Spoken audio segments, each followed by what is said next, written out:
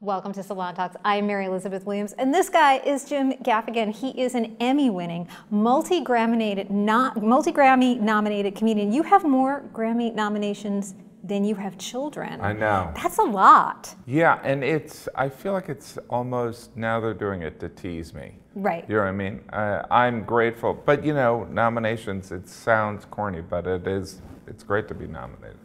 It's probably better to win though, right? It probably is. I mean, I wouldn't know, but I would imagine. You're also a New York Times bestselling author. I can't take that away from you. I know you from so many movies, television shows, 13 going on 30, small yet important role in one of the greatest films ever created, and his numerous stand-up specials, 10 stand-up specials. This is your third now for Amazon Prime, if I'm not mistaken. Yeah. It is called Dark Pale, and you're also on tour, right? Or starting to do a tour. So this is yet another one of your specials that you've done since the 2016 election, since COVID, but we are once again in a different era. You talk in this special about death, about funerals, about some really dark stuff. What has it been like going back out there, telling the story that you wanted this particular special to tell? I would say it's, you know, the audience has really, well, obviously they've all gone through the same stuff, right? And we're talking, and we all have had this emotional development where we wanted to talk about the pandemic, didn't want to hear about the pandemic, frightened of it coming back. You know, we all occasionally will hear about somebody getting COVID, and you're like, wait a minute, and we have like PTSD, right? And we've all lost someone, whether it's through the pandemic or just in everyday life. And so, but I feel as though there's a maturity there. I mean, initially, people were just ecstatic to get out, right? And, but I don't know, my relationship with audiences is that, you know, there is the value of time. It's not even so much, I mean, my ticket prices aren't that high anyway, but you know, if people are giving me 2 hours on a Friday night, it better be worth those 2 hours because we don't have time. And, you know, if people are making the decision, so when people walk out, I definitely want them to be like, all right, that was worth it. Because I'm the same way. It's like when I'm disappointed by a movie, it's not that it was 14 or 16 bucks. It's that I was like, oh man, that's my night.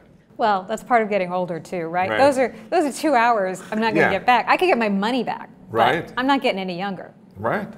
Every special that you've done is its own moment in your life, moment in your family, moment in your career. You've done specials since the election. You've done specials even since COVID, right? You had, I think your last one was in 2020 or 21. Yeah. So, yeah, I want to know, what is the feeling about this one? What was the story that you wanted this one to tell? I guess, you know, some of it is that nihilism is pervasive, and maybe it's necessary for how we process today, because I think we have to acknowledge some of the chaos that exists and the fear that exists.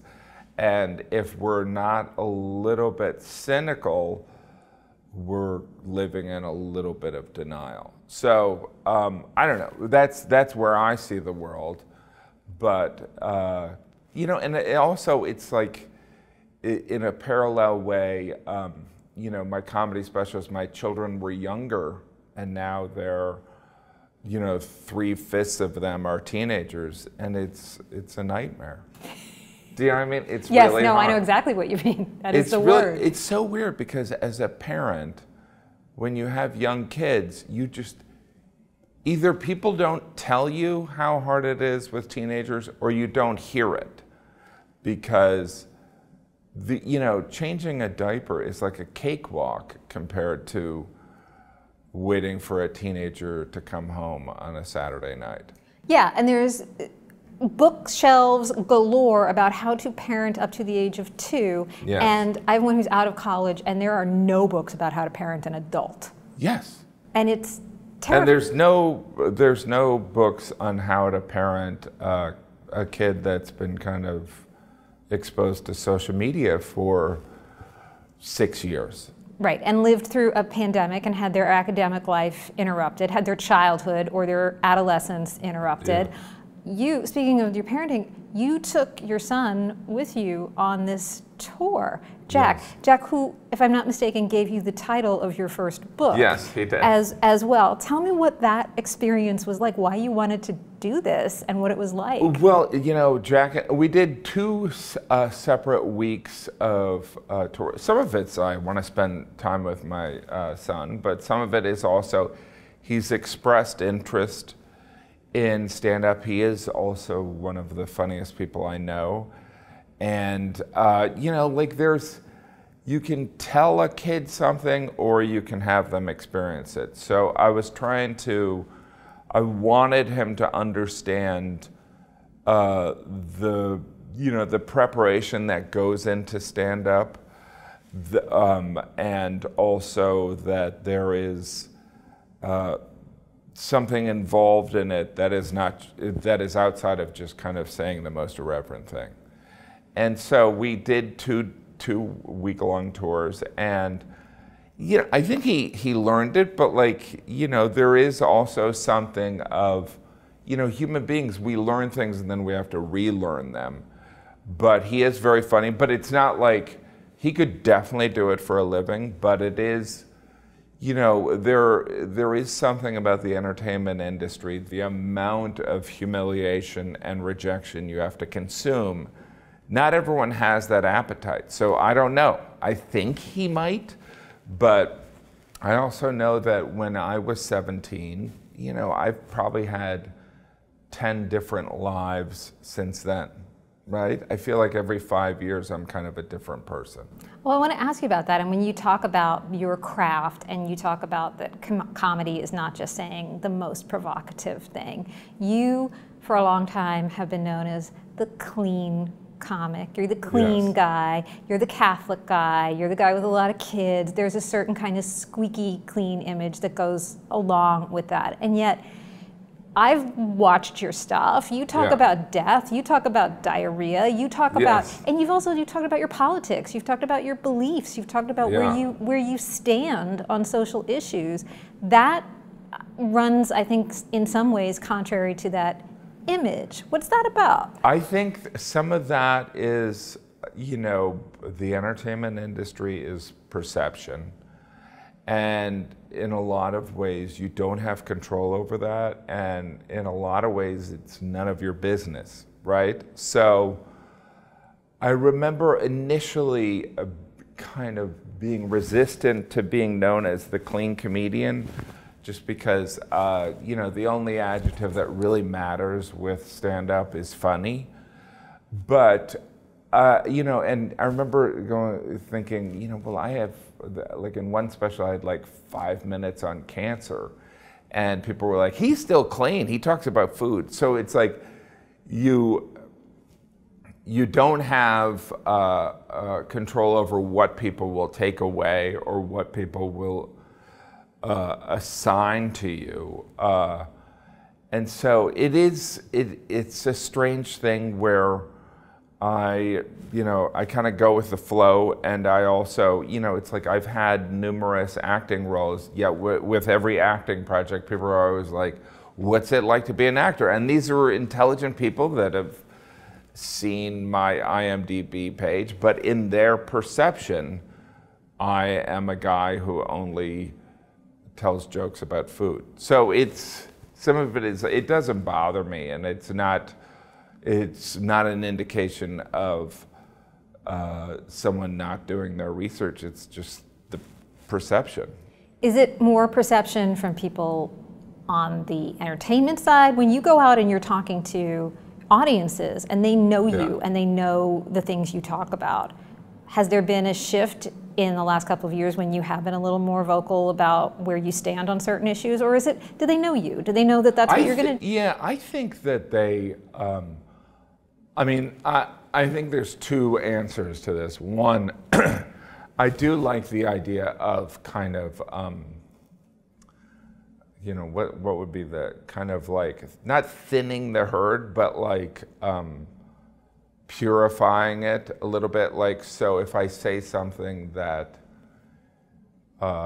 the setup is like, we all agree in gay rights, right? So like, and then I just do another observation. If that initial statement turns people off, it's like, that's fine. Do you know what I mean? But on the other side of it, I do feel like people are, the relationship I have with people that come to my shows is that they don't necessarily have to agree with everything, as long as I'm, you know, I'm not preachy. Like in Dark Pale, I have stuff about global warming.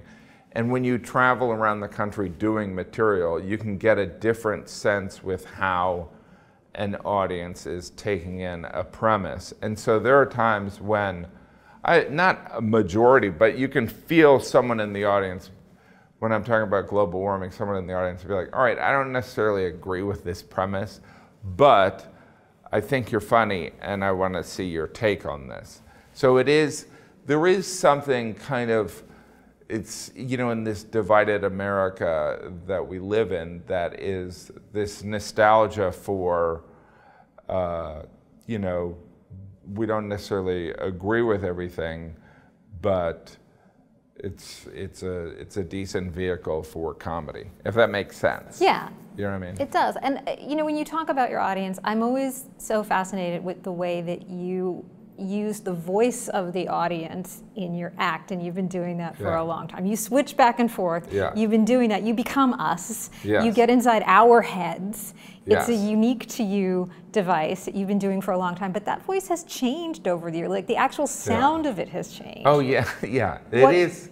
What is that voice now? How do you tap into that? What do we sound like to you now? Yeah, well, it's interesting because I would say that, and how I use that, because it's initially, when I started stand-up, I'm this slow-talking Midwesterner, and I was in New York City in the early 90s, and this is before YouTube or satellite radio, and so stand-up was closer to combat than what it is now. The audience wasn't as educated on what stand-up is or even how to consume it. And so it was kind of a tool of just always talking or speaking for the audience if they had a judgment. Because, you know, I'm this white bread guy, and if I went on stage, they'd be like, does this guy know how white bread he is? It's like, if I bring it up, not only does it communicate self-awareness, it's a shared like-mindedness. And so, but I was always, because in different hours, I'm kind of, I don't want to lean on it, but I also, it adds a element of an additional point of view, which is always fun. So if I can, if my point of view on a topic is pro it, then the inside voice can be against it. And so that way, it also is just a great way of diffusing a situation. And I did it when I was a teenager. It's just, you know, people just feel at ease where it's like, all right, at least he knows he's late. You know what I mean? He knows what our counterpoints might be. I want to ask you one more thing, because you've been talking about your family as long as you've had one, which is over 20 years now. As you said, your kids are getting older now. They're transitioning into adulthood. How do you balance now how you talk about them? Do they get any veto power in what you say? How do you create good boundaries so that they feel safe? Yeah, I mean, it's really kind of, it's this moving target, right? Because you never want to go full Kardashian, and you also, we live in such a voyeuristic, exhibitionist era that if you are not revealing some of yourself, you're not going to develop a relationship with the audience. So I do, my general approach on parenting is that if a parent is complaining, it means they're involved. And I'm not hiding anything from my children. So like, it is hyperbole, but it is also, it's weird because it's like one of those things where a 10-year-old's view on having a father that's a comedian is different from like a 17-year-old's. You know, like that's a different type of bag. I mean, my dad was like a small town banker, so I am aware of it, and I would never, I would talk about my children as opposed to a specific individual, or if it was a specific individual, and if I'm highlighting their behavior, it would be something that they would like. Do you know what I mean? It would be them standing up to authority in you know, an empowering way, as opposed to like the behavior of like making them embarrassed. Yeah. My kids are more worried about a photograph being posted than you know, me. And I would never specify them. But it is interesting because we do live in this day and age where some of their peers are really into comedy, or their families are really into comedy, and they might have an awareness, and then some kids are not into comedy, and they would not, it would never come up. So it's interesting, and it's not necessarily, you know, comedy is something that's enjoyed by everyone, so it doesn't hit a particular type of kid.